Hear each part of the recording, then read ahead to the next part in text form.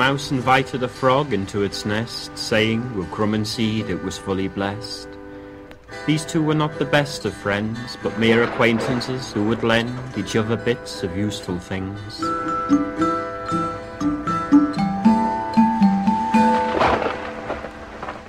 One day the frog invited the mouse to sup and dine at his house. It was a dampish place hidden beneath an exposed length of willow root.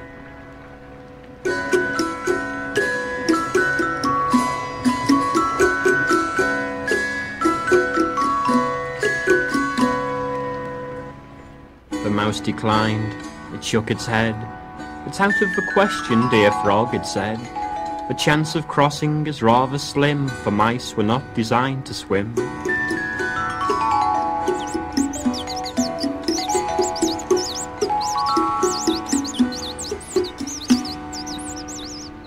Nonsense.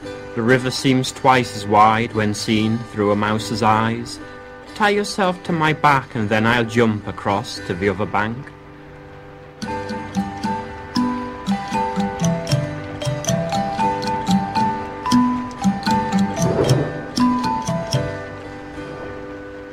It seemed a good suggestion, so the mouse decided it would go.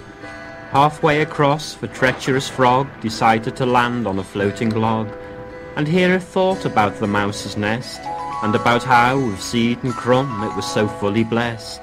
It thought it might be rather sound if the owner of that place drowned.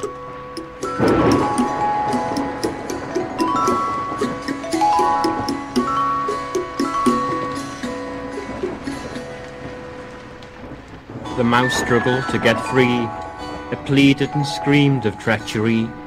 It attracted a passing bird of prey, which bore two struggling things away.